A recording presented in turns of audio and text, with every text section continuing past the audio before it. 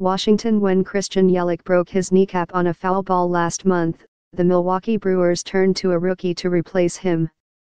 Trent Grisham had gotten 5 hits the night before, and he impressed his manager, Craig Counsell, with his poise.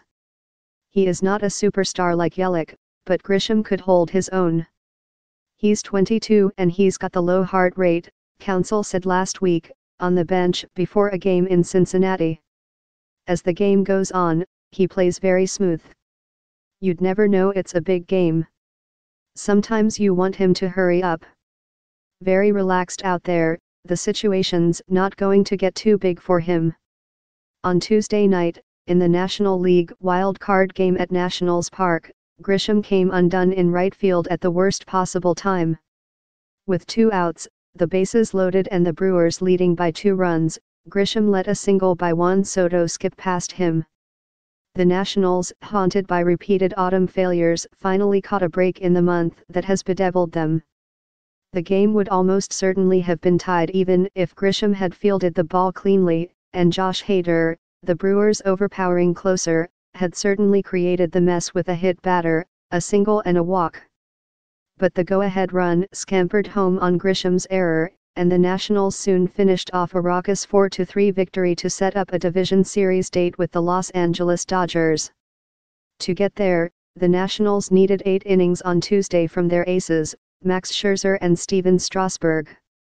Scherzer walked Grisham to lead off the game, and then allowed a 2-run homer to Yasmani Grandal. In the second inning, Eric Thames homered off Scherzer.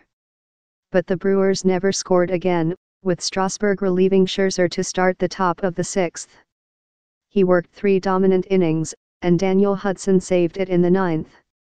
This is the first time the Nationals have advanced in the playoffs, though, technically, they still have not won a postseason series since Major League Baseball finally returned to Washington for the 2005 season.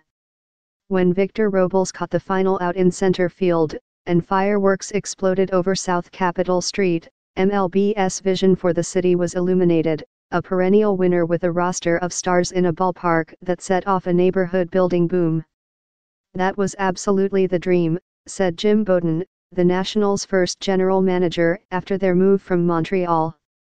When I came over, the team was owned by 30 clubs and run by the commissioner's office. They wanted to find an owner that had the resources, lived in the D.C. area and had the pockets to build world championship caliber teams. Under the principal owner Ted Lerner, the Nationals have spent lavishly, won consistently, and watched new construction rise steadily around Nationals Park. But nervous tension in early autumn is also part of the team's identity. The playoffs have come to Washington 5 times in 8 seasons, including Tuesday's wild card showdown. The blueprint's been pretty impressive, Bowden said.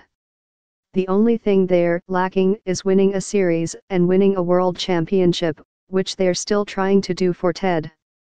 This year's effort seemed doomed through the first 50 games of the season. The Nationals were 19-31 through May 23, yet rallied to become the first team since the 1914 Boston Braves to finish with at least 93 victories after falling 12 games under .500.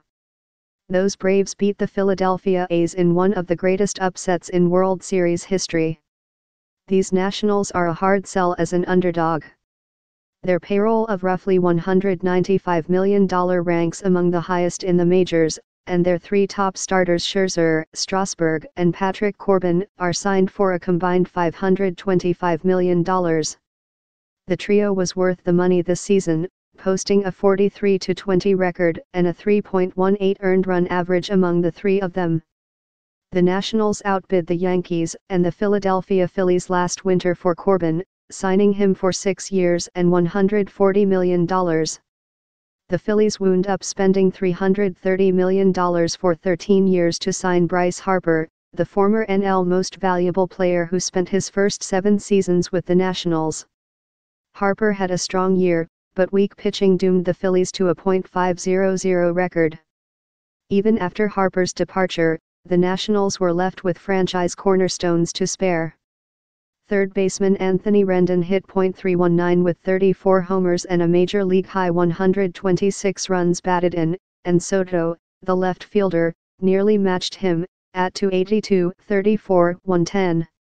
Soto does not turn 21 until October 25, the day of Game 3 of the World Series, but he put together a season with few precedents. Soto's .949 on-base plus slugging percentage made him just the 10th player in Major League history with at least a .900 OPS at age 20, joining some of the game's most prolific hitters, Mel Ott, Alex Rodriguez, Ted Williams, Cap Anson, Al Cullen, Jimmy Fox, Mike Trout, Frank Robinson, and Mickey Mantle. I feel really happy and really proud of myself, but it's not over yet, Soto said. Neither, the Nationals' hope, is their relationship with Rendon, who is 29 and eligible for free agency after the World Series. The Washington Post reported Monday that in September the team had offered Rendon a 7-year contract worth $210 to $215 million, but Rendon seems almost certain to test the market. If you're giving me the opportunity and saying I'm this close from going to go car shopping from multiple lots, instead of staying in one lot, I mean, what would you do? Rendon said in July, in a radio interview with 106.7 The Fan. The Nationals tried a similar strategy with Harper at the end of last season, offering him a 10-year, $300 million contract with deferrals that would have paid him until he turned 60. When Harper turned it down, as expected, the Nationals immediately moved on. The Rendon proposal, at least, is meant to be an opening offer, not a final one, with deferrals to be paid out much sooner. And the Lerner family and general manager Mike Rizzo have made several deals with Scott Boras, who represents Harper but also Scherzer, Strasburg, and Jason Worth, the former outfielder.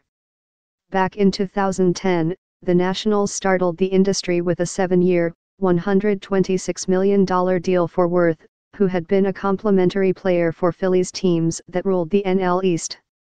But he led the Nationals to first place in his second season, helped the team win 3 more division crowns, and now has his name in the franchise Ring of Honor along the upper deck facade. 4 other signs, above the right field bullpen, commemorate the division championships. All of those seasons ended in early October heartbreak. The Nationals were back for more on Tuesday, trying again to complete the vision that brought them here. For a change, it was a thrilling first act.